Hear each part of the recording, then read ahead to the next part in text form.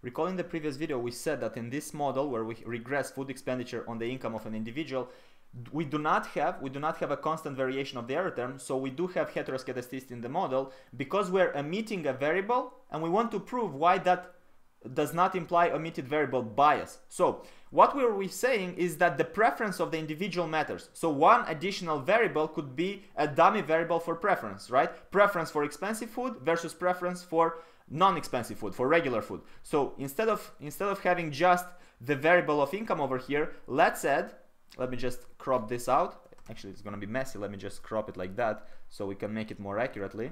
We'll do it here. We crop it, yes. And now we write a dummy variable, let's call that gamma, times a dummy variable for food preference. So over here we have preference. And let's say 1 is going to be a preference for expensive food.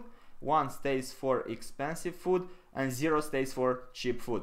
Now, why do we still not have omitted variable bias? Remember the requirements for the omitted variable bias. We must have a correlation between the independent variables, so this must be correlated, and the omitted variable, because recall, this is omitted. This is not what we have in the original model, so this is what we are omitting. The omitted variable must affect the outcome. What we saw is that the omitted variable does affect the outcome. We saw that depending on the preference, people decide how much to invest in food. But we have no reason to say that we have a correlation between income and preference. Like, the preference for cheap food happens regardless of how much you make. You could be used to cheap food all your life, so you could become a millionaire and still eat the same food. That's possible. There is no correlation here. And whenever one of these requirements does not fit, we are not having omitted variable bias. So literally, we are not having the omitted variable bias because we do not have the correlation between the independent variables.